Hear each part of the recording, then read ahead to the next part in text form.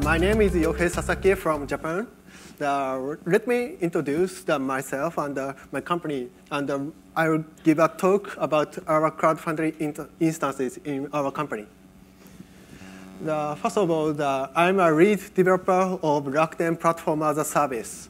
And I'm very fan of many open source projects like Apache CouchDB, Ruby on Rails, and Node.js. And also, I'm a fan of the crowdfunding. I'm a member of the Japanese local committee for crowdfunding JP.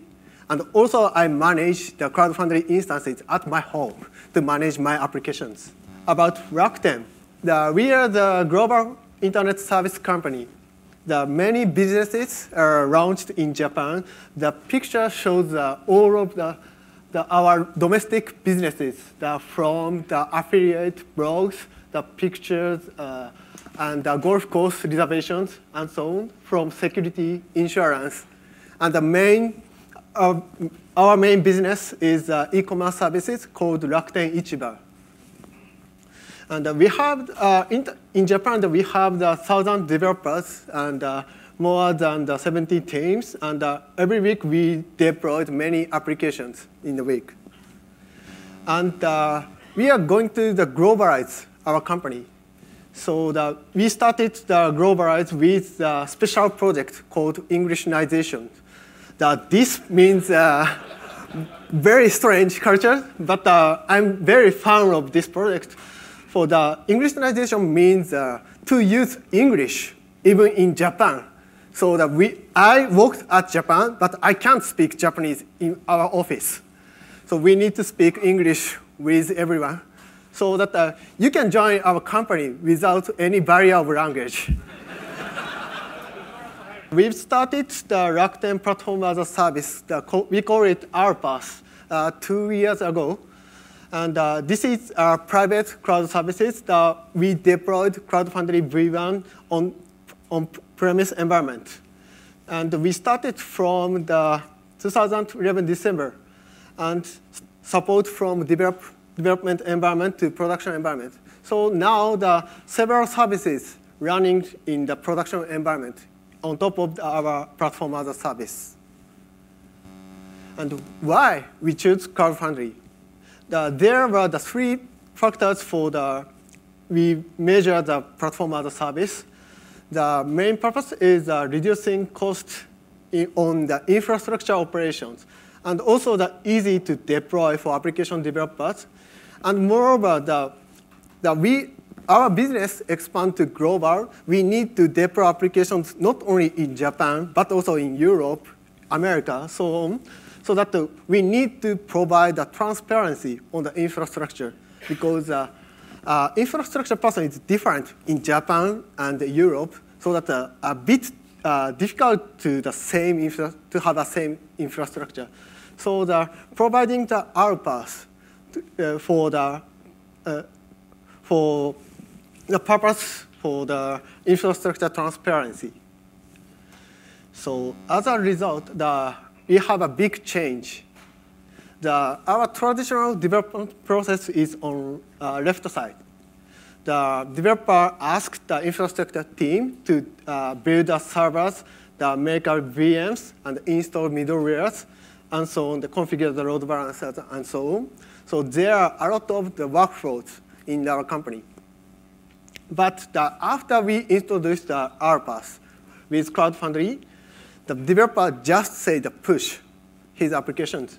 So we provide the RPaas command, like the CF command. The developer uses the RPaas push to deploy their applications. So some of the developers integrate the command line tool with their Jenkins, so that everything in the development process is automated to the deployment. As a result, from actual users, they save the infrastructure operation cost, reducing that 90%. So this was a big change for us. So I recommend all of infrastructure team to use crowdfunding to reduce such a cost. And also the most benefit is not only for application developers, but also for us, the infrastructure engineers, to develop the new things for infrastructures. And we are still on the Cloud Foundry V1 system. There is historical reasons for that. The middle line is a CFV1 line, and the top is a CFV2 lines, and the bottom is our RPaas lines. At first, we started to integrate our authentication system to our RPaas so that we integrate it with Atlassian Cloud. And next, we are integrating our logging infrastructure on top of Foundry so that we need to make a governance for the loggings for e-commerce. And also that we support to provide the Redis cluster with using Sentinels, and also integrate with ClusterX. This is a MySQL-compatible appliance software.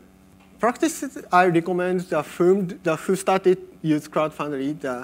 As we did, use the Cloud Foundry as a kernel, not the full stack software.